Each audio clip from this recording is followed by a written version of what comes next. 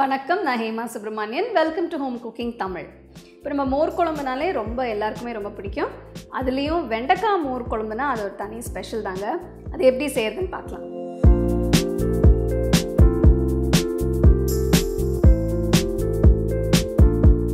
இப்போ ஒரு பேனில் கொஞ்சம் எண்ணெய் விட்டு இந்த வெண்டைக்காயை வறுக்க போகிறேன்.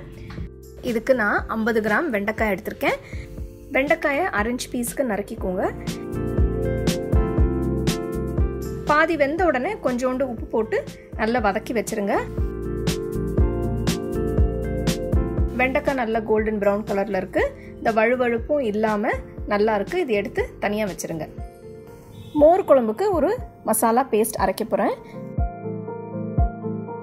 இதுக்கு 3 சின்ன வெங்காயம், 2 பல்லு பூண்டு, 2 பச்சை மிளகாய்,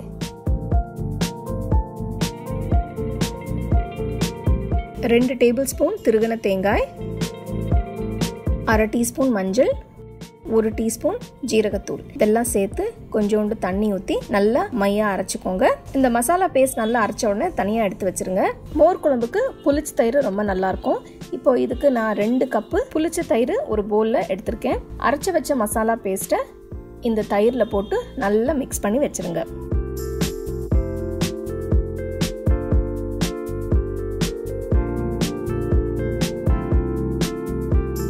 அடுத்தது இப்போ தாளிக்க போகிறேன். இதுக்கு ஒரு பேனில் கொஞ்சம் எண்ணெய் விட்டு இதில் கொஞ்சம் கடுகு, ஜீரகம், காஞ்ச மிளகாய்,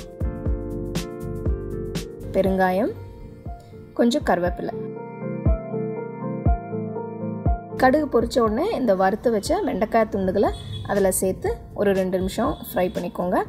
இப்போது ஸ்டவ் ஆஃப் பண்ணிவிட்டு மிக்ஸ் பண்ணி வச்ச தயிரும் மசாலாவும் அதில் ஊற்றணும். ஊற்றின பிறகு திருப்பி ஸ்டவ் ஆன் பண்ணிவிட்டு லோ ஃப்ளேமில் வச்சு இந்த மோர் குழம்பை வேக வைக்கணும். உங்களுக்கு தேவையான அளவு உப்பு சேர்த்துக்கலாம். இப்போது மோர் குழம்பு ஒரு கொதி வந்த உடனே ஸ்டவ் ஆஃப் பண்ணிவிட்டு இறக்கி வச்சுருங்க.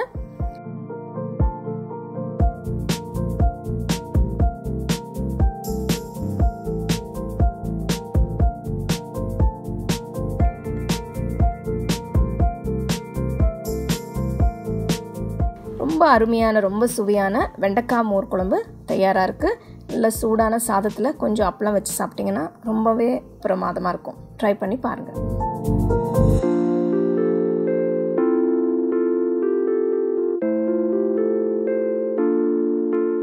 இந்த ரெசிபி உங்களுக்கு பிடிச்சிருந்தா லைக் பண்ணி, ஷேர் பண்ணி ஹோம் குக்கிங் தமிழுக்கு சப்ஸ்கிரைப் பண்ணுங்கள். You can get a copy of our first edition of the home cooking book on 21 frames.